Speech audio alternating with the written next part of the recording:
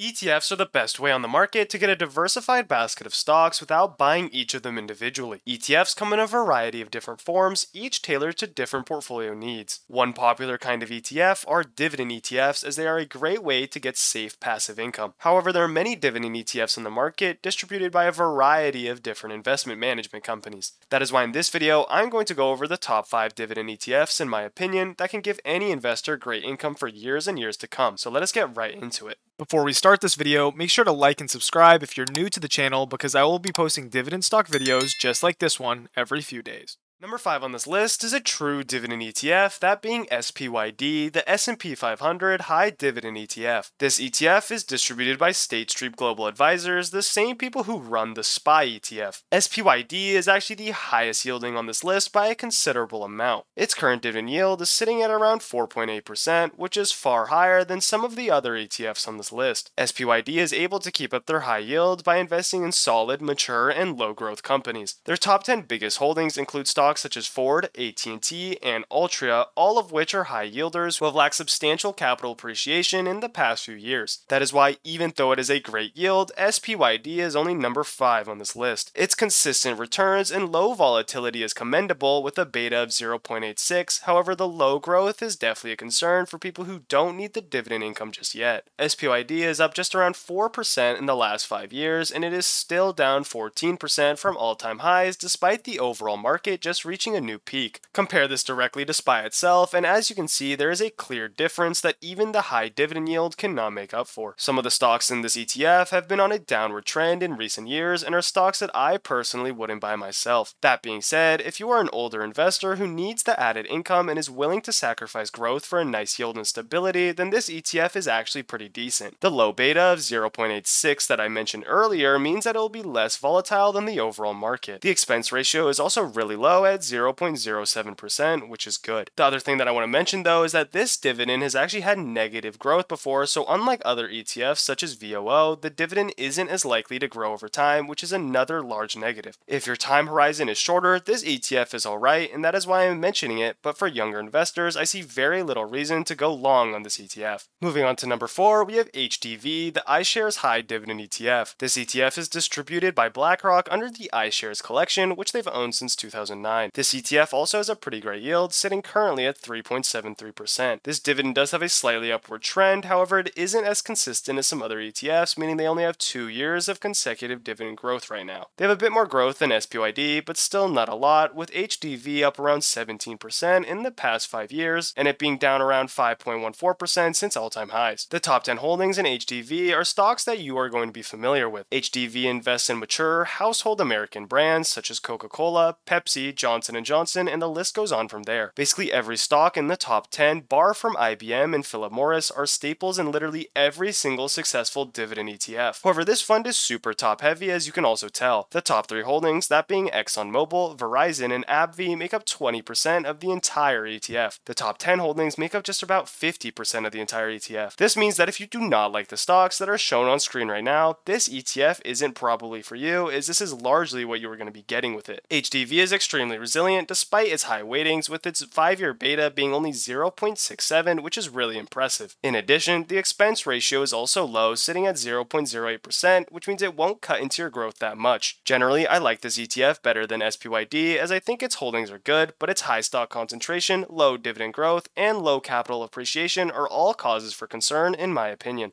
Now we are number 3, and this ETF is VYM, the Vanguard High Dividend Yield ETF. This is the first and last Vanguard ETF on this list. This dividend ETF is pretty great for a multitude of reasons. Firstly, the starting yield is pretty good, though less than the others on this list so far, sitting at just above 3%. This is far above market average and should help buff up a portfolio's income. The dividend growth is also much better than anything we've discussed so far, as it has 13 years of consecutive growth with a 10-year dividend CAGR of 7.12%. When combined with the starting yield, this is definitely not too bad. The growth of the actual ETF is also decent, with it up around 36.3% in the last 5 years in capital appreciation alone. Although VYM has lagged behind the market, it still closely mirrors it to some extent, unlike the other 2 ETFs that I have already talked about. VYM has another low beta of 0.78, which is good, and an ultra low expense ratio of 0.06. The expense ratio is super low because Vanguard is a large company and can afford small fees per customer, and also because VYM is passively conservatively managed using a full replication approach. Looking at the top 10 holdings, you can see a considerable amount of overlap with HDV. A lot of these companies are starting to look familiar. Some notable differences, though, are the inclusion of Home Depot, Broadcom, and JPMorgan Chase. These three stocks are great dividend growth stocks, and the inclusion of stocks such as these into VIM is one of the key reasons I believe it is better than the ETFs we've talked about so far. Another reason this ETF is good in my opinion is because it has more holdings that make up a smaller part of the portfolio. The top 10 holdings make up around 25% of the ETF, which is around half of what HDV's is. Overall, the diversification, the growth, and good starting yield is what make this ETF attractive. Number 2 on this list is DGRO, the iShares Dividend Growth ETF. This fantastic growth dividend ETF can be considered the best on the entire market by some, as it combines great growth companies with a good starting yield. The starting yield of this ETF is 2.39%, which is decently above market average, and the 5-year growth rate of this dividend is sitting at over 10%, with it trending upwards, which is really great. The ETF is just about to hit its 9th consecutive year of growth and dividend payments, showing that it has been doing pretty well. In the last 5 years, the ETF is also up 55%, which is great as well, as it is the highest on this list in terms of capital appreciation. The beta is also less than 1, which means it is less volatile, a common trend with all of these ETFs in this list. Combine this with a low expense ratio of just 0.08, and this is one of the best dividend growth ETFs on the entire market. The holdings, as shown on screen, are once again a combination of those few familiar companies. However, this time there are a few more additions that drive its growth. A high weighting of Broadcom and the inclusion of Apple and Microsoft are one of the few main reasons. With Meta just posting its first ever dividend, I would not be surprised to see that Meta would be included here at some point as well. I think this ETF is very well rounded, and it is good for dividend investors of almost all ages. Whether you are younger or slightly older, the good combination of growth combined with a nice dividend makes for a potent ETF, which is why it is number 2 on this list. Number 1 on this list was always going to be the king of dividend ETFs, SCHD. This ETF is one of the best track records on the entire market. It does have a few downsides, such as heavy weighting on financials, which has caused issues in the past. However, generally speaking, this ETF is fantastic. SCHD has a starting yield of 3.5%. Combine this with a great 5-year growth rate of over 13%, and this ETF has been a super useful tool for compounding wealth historically. The ETF has also grown its dividend consecutively every year since its inception, which is a great statistic to see for investors. SCHD invests in high quality, dividend paying US companies. Their allocation is top heavy, and they only have roughly 100 holdings. However, they have done a good job with this so far. There are a few positions in SCHD's portfolio that I am not a fan of, but generally it is pretty well crafted. Although they aren't currently beating the stock market within the past 5 years, there have been many times where SCHD has outpaced the overall market, which is incredible considering its way above average dividend yield. The growth has slowed down in recent times, but the 5-year growth is still at 53.5%, which is good. SCHD has a beta of 0.79, which although isn't the lowest on this list, is still a very great metric showing their resilience to downtrends. The expense ratio is also tiny, being 0.06%, which is about as good as it gets for ETFs like this. If you are a fan of mature US equities, then this ETF is the best of them all. You get good dividend growth, a good starting yield, a low beta, and decent capital appreciation all in one. SCHD may not be able to keep this track record up forever, but as it currently stands, they are in my opinion the best dividend ETF on the market right now. Thanks for watching this video. Do you agree with the ETFs I picked? If you do or if you don't, let me know why down below. This list does leave out a good chunk of dividend ETFs such as DGRW and VIG, but I thought their yield was too low to truly include on this list. Anyways, I will see you all in the next video. That next video will probably be uploaded on Wednesday, as I'm going to be posting 2 videos a week, one every Wednesday and Saturday from now on, and maybe more if I feel like there's enough news to talk about. Thank you for your time,